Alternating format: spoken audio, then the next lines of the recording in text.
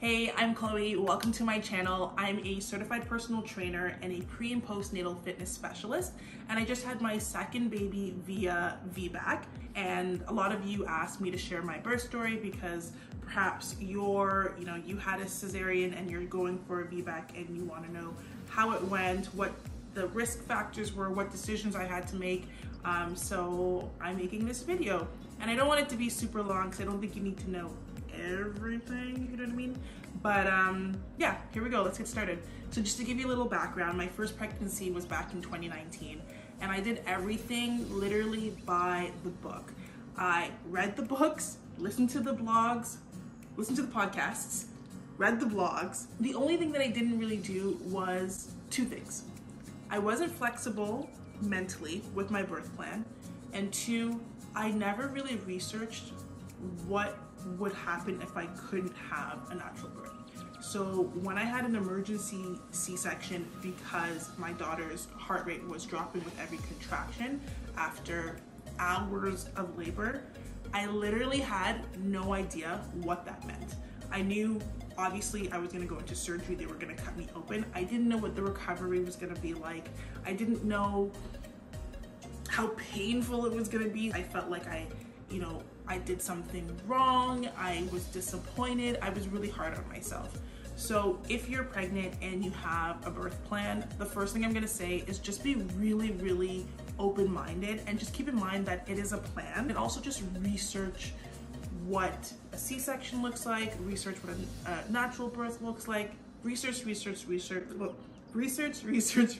and have an open mind. So one of the first things we had to do is find out if I was actually a good contender to have a vaginal birth after cesarean. And so I met with my midwives, and they went through my medical records with my birth with my first, and seeing that the fetal heart rate was dropping with every contraction doesn't necessarily mean that that's going to be the case with this birth. And also it wasn't as though I pushed and the baby wasn't able to fit, like my pelvis wasn't opening up, or that I was just failing to progress. That left me to be a good contender. So then we had to talk about the risks. And there's quite a few risks. There's a risk of a uterine rupture, and that's where basically the scar that's on your uterus opens up. There's a risk that you could labor again for hours and hours and then end up with another emergency cesarean. So those were some of the things that I had to consider. But for me, I really wanted to have a vaginal birth for a few reasons. I'm a health and wellness professional. I love being able to move my body, and after having a C-section, I wasn't able to for a long time, and I was in a lot of pain. They say that a natural birth as opposed to an emergency C-section is a more positive birth experience. My first birth, it wasn't I don't want to say that it wasn't a positive experience, because obviously I'm really happy that my baby's here, but it was scary to go into a C-section and not know what was going to happen and all that stuff. So yeah, I also knew that I wanted to do it naturally because I had taken an epidural with my first. I didn't have a good experience with epidural, so I didn't want to do it again. And also, I didn't like the fact that when I did get the epidural, I couldn't feel my legs. And I also had to meet with an OB just in case I ended up in a cesarean, so that she could actually go through my records as well, because then it would obviously be a transfer of care. She once again assured me that I was a good contender for a VBAC and that there shouldn't be any complications and we can move forward. So when I told my midwives that I wanted to have a natural birth, one of the questions they asked me was, okay, so what's your plan for pain management? And I was like, well, I'm just gonna do it. And they were like, okay. So I knew based off of that response, I needed to do a little research. I talked to some mom friends, the ones that had a natural birth, had talked about hypnobirthing, so I looked into that. And that's a method of pain management for labor and delivery that uses visualization, breathing, and relaxation techniques. So I read a book, I watched a ton of videos on YouTube, and I felt really comfortable with the technique. Okay, so let's talk about how it went down. The day I went into labor, I went for a yoga class in the morning, I got a prenatal massage after that, and then I took a nap. And when I woke up, my water broke. And I wasn't feeling any contractions, I felt totally fine. I messaged my midwives, told them that my water broke, and they said, okay, let's see if the, labor progresses naturally. I was like, sweet, this baby's coming today. It's early.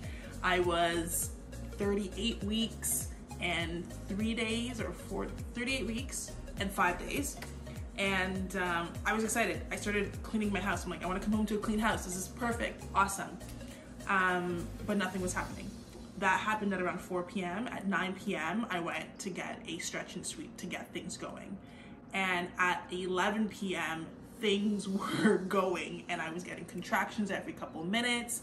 So we went to the hospital, but then the contractions kind of like were very irregular. Like I had them for like 2 minutes apart, then it was like 5 minutes apart, then it went back to 3 minutes apart. So it was taking some time. I love that I was able to walk around and just change up my positions because I wasn't taking the epidural.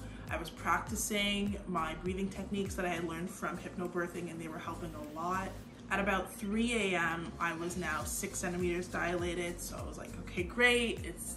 I'm progressing. This is awesome. But from 3 a.m. to 6 a.m., when she checked me again, I hadn't dilated any further. So for 3 hours, intense contractions, no further dilation. And I was gonna cry. Literally was gonna cry.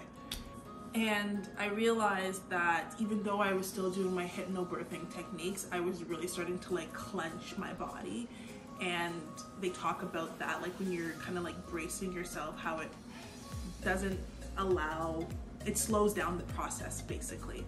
And I immediately just kept saying with every contraction, like open up, release, open up, release. And I, did a bunch of different positions. I would sit on the toilet, I would squat, I would lay down, I would walk, I would go on the ball. So I was switching it up, and I was just really trying to relax. And after about an hour and a half, I had progressed to 8 centimeters. So I was so thankful because she had said, because I wasn't progressing in those 3 hours, I was going to probably have to get induced. And remember, with VBAC induction, that increases your risks of a uterine rupture. And I was like, no, thank you. So it was really like a mind over matter situation. Like, I don't care how painful these contractions are. I need to just like, literally, I was like, relax, relax, breathe, breathe.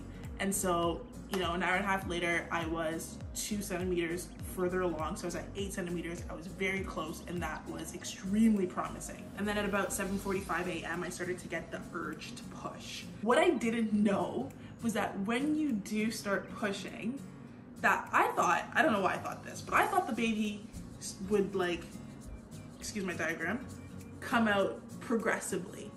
But the baby like comes out, goes back in, comes out, goes back in. Sorry. Anyways, I was pushing for an hour and 15 minutes. It was so long. I did not expect that at all. I don't know why I didn't expect that, but I didn't expect it. And it was exhausting. And I was screaming at the top of my lungs. It was like everything that you see in the movies times 10. But at 9:01, he came out, and I couldn't have been happier. I felt like I could do all things through Christ who strengthens me after that, honestly and truly. I was like, sign me up for a marathon. That was so intense. It was so tough, but our bodies are so resilient and so capable. If you're considering having a VBAC, I hope this gives you a little bit of information. I will say my recovery from my C-section is night and day. Right now, I'm 5.5 weeks postpartum. I'm walking every single day. I feel great, physically and mentally. Obviously, I was really sore after birth down there for a few weeks, but that's gone now. I wouldn't have traded this for the world. Honestly, I'm really happy with how it turned out. So that's my story. Thanks for watching.